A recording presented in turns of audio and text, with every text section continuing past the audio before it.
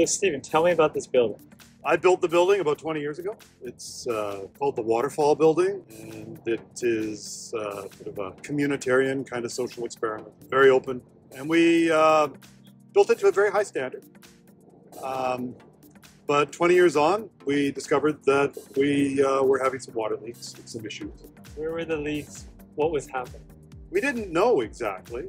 It's all concrete, and as you probably are keenly aware, water on concrete can track and move around. It doesn't necessarily come through where it's cooling. And we had a rubber membrane here. It's one that was developed by actually a local roofing company. It was a very nice product. It was easy to apply. It had some of the characteristics that your product has. But one of the characteristics that it lacked was longevity. Also, it wasn't very good at being permanently underwater. And here in Vancouver, with the rain climate that we have, there's a lot of water on roofs. Flat roofs, of course, tend to hold it. So that was that was the source of the leak, really. Anton, you were brought in. What did you encounter when you showed up? Well, we were searching first for leaks in hallways underneath the rooftops here. We encountered cavitating bubbles with water inside of them. When we started looking at the re-roofing of this building, we were doing it through the conventional sort of form where you find an engineering company. It's not really the best way.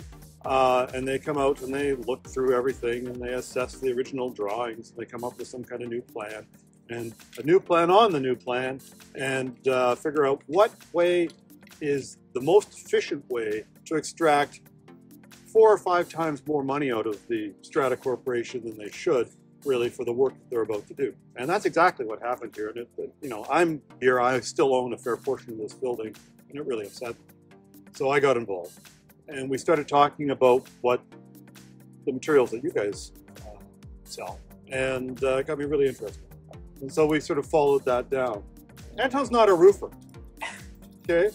Anton, I mean, he works for a contractor that I deal with on other projects. And one of the things that they do is strata maintenance, right? Condominium maintenance.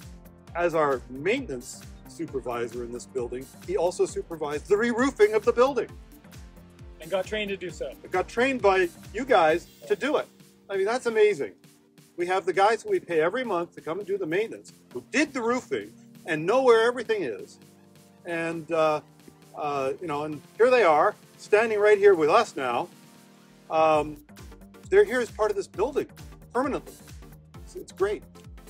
And that's exactly what we need to do for these strata buildings that are, you know, maintained by people who really don't know what they're doing. And that's one of the reasons why so many of the strata corporations get into trouble, because it's so expensive for them to move forward, and they really don't know what to do. I mean, this is a totally different model. And in this city, at this time, these roofing issues are paramount. It's the #1 issue. And the stuff that you guys are doing is really going to help a lot of people. And we're trying to make that happen. I mean, we're talking to lots of people about this. It's a great resource. Yeah. For us. And you've got a totally new industry in roofing, right? When you can get guys like this to do this stuff.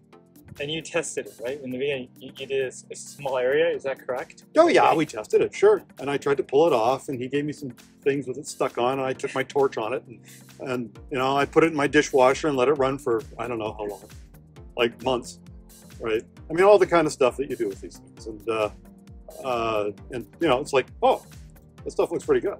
We did a few small spot repairs, and they all worked. Yeah. And when it became time to do bigger stuff, we had the right means to do it. There's obviously a bit of practice in the mixing and whatnot, but once you get the hang of it, it's just a piece of cake, right?